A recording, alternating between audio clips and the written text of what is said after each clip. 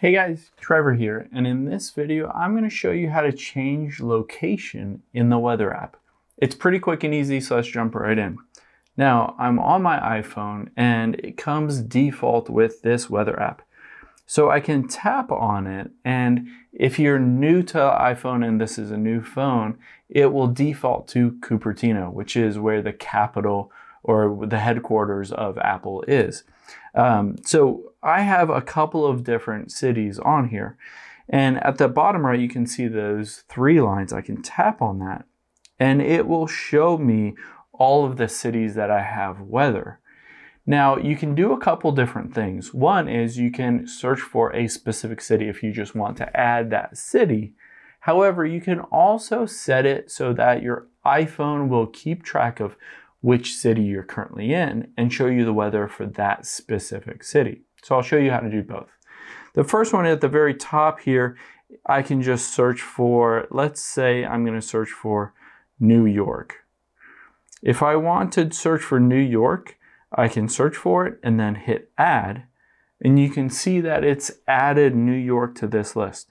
And I can tap and hold on it and move it to the very top or the middle or the bottom, wherever I want to move it in order.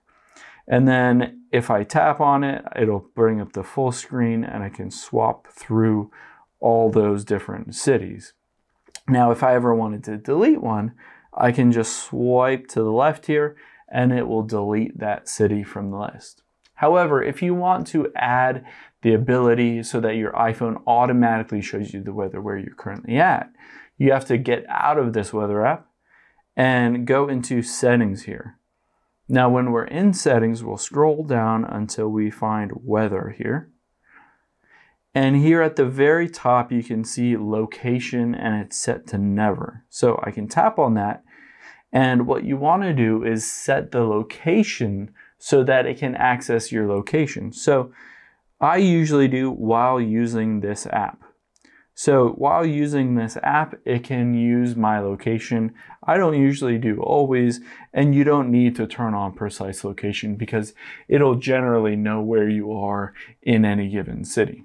So you can turn that on, and if I go back to weather here, immediately at the very top, it says my location. So now it's added my location to these weather, weather widgets here, and I can swap through all these different ones. Of course, if I go to a different city, say I fly to Miami, it will switch my location and the weather associated with that to Miami. So it's pretty nice because it'll tell you the weather where you currently are. Hope this helps. Let us know if you have any questions in the comments below, and make sure to subscribe. Thanks.